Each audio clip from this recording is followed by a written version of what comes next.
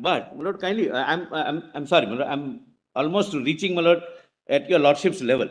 But then No. can you do that? Can you do Exactly, that? that's what I'm answering. Using the power under 367 then. That's the point. Exactly, that's what I'm answering. I request your lordships to take 370 once again, my lord, for the time being. To make myself clear, my lord. That, my lord, would answer my lord's query, my lord, to my lord's satisfaction. Your lordships may come to, I'll show only two provisions, my lord. 371D. The lordships have 371D, my lords. Yes. This is the first power. Such of the other provisions of this constitution shall apply in relation to that state, subject to such exceptions and modifications as the President may by order specify. Correct, my lords? Now read 3. Kindly read 3. Notwithstanding anything in the foregoing provisions of this article, the President may, by public notification, declare that this article shall cease to be operative. That is first part. Or shall be operative only with such exceptions and modifications and from such date as he may specify. This is the power of extinguishing or partly extinguishing. So now this is crucial. Exercise, as your lordships have rightly said, was under 3 because the Constituent Assembly was in existence. It recommended. Rest, whenever there were modifications made in 367, were made under 1D. All rest, all under 1D, including this one. With the concurrence of the government. Concurrence of the government. The reason for that was very simple, because you are amending the constitution and you are not dealing with subclause 3 of 3, yes. You're not dealing with subclause 3. I'm not dealing. I dealt with at the end on my lord 6th of August. Because subclause 3 only deals with 370 itself. Itself, not other. Your lordships are right. Not other part of the Constitution. Because D refers to other provisions. Because before D you have C. Yes. C says that the provisions of Article 1 and of Article 370 shall apply to the Yes. state of Jammu and Kashmir. Correct.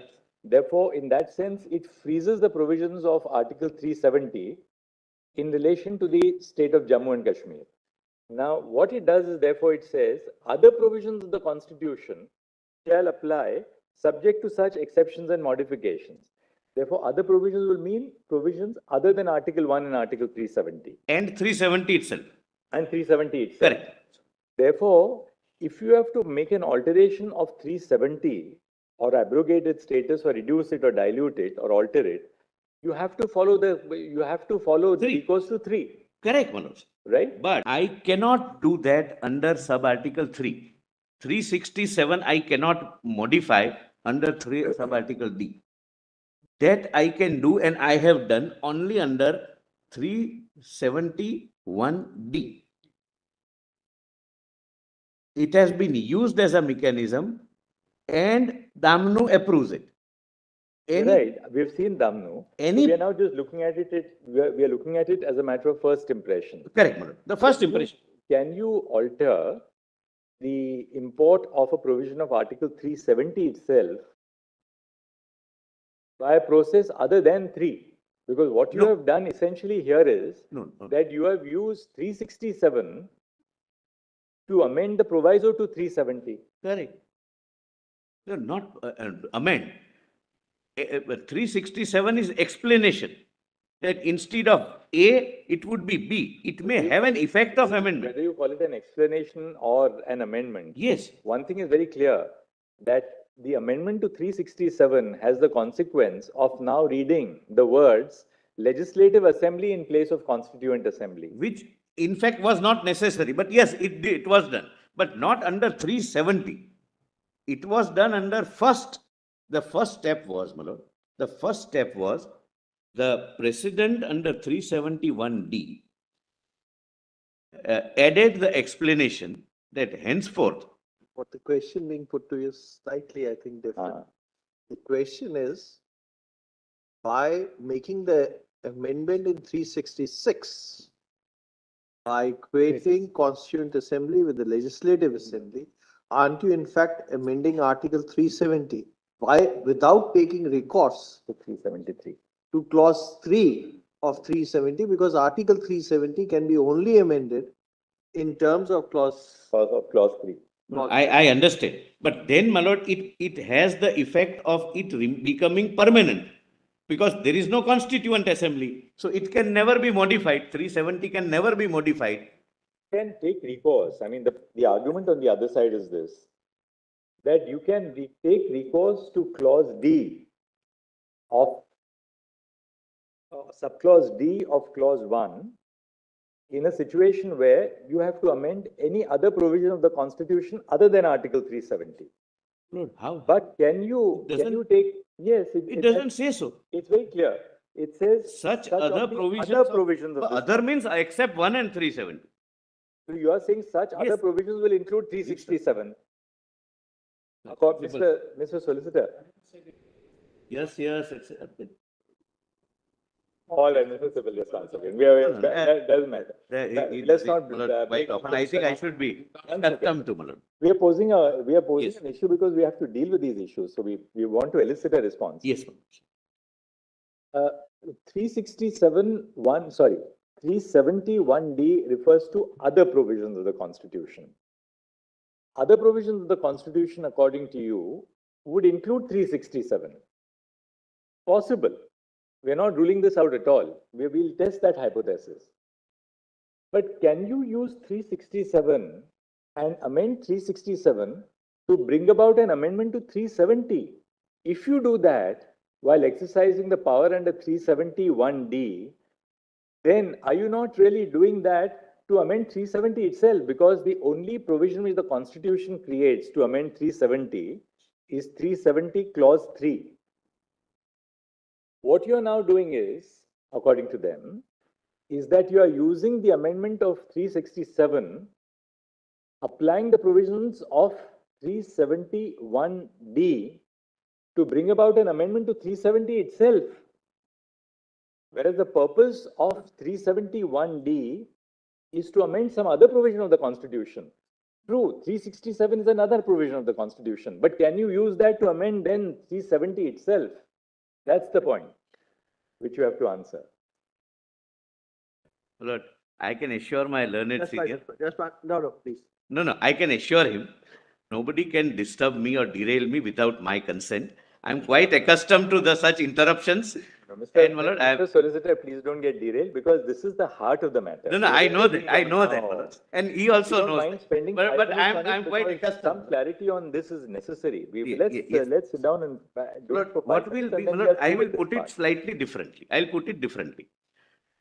The interpretation which your lordships are, my lord, prima facie now testing. We're testing it. No, we are testing it. The prima facie testing it. Lord, what will be the impact of that interpretation? I'll read, my lord, the entire Article 370. Meaning thereby, my lord, in absence of a constituent assembly, which can never be modified, the sub-article 3 can never come into effect, come into operation, and 370 gets the status of a permanent provision. Lord, please read it in totality. My lord, please read the entire article. My lord, for my satisfaction, please have a look at, my lord, the entire article. Notwithstanding anything in this constitution, your lordships can skip. The power of parliament to make laws for the said state shall be limited to those matters in the union list and concurrent list. Your lordships have seen, my lord, those the precedent here. The provisions of Article 1 and of this article shall apply in relation to that state. The purpose is that Jammu and Kashmir can do nothing in their constitution, or even parliament can do nothing in their constitution. So I really appreciate, my lord, the difficulty, my lord, if your lordships accept that. Then even 368 route, which is the second route suggested, cannot be done because it says 1 and this article shall remain. If that is the meaning given, that is completely unalterable, then 370 remains as a permanent, though there are a host of considerations for me to show that it has always been a temporary feature. Further, such of the other provisions of this constitution shall apply in relation to that state, subject to such exceptions and modifications as the President may by order specify. My lord, other provisions would mean other than B. Yeah, just stopping you for a minute.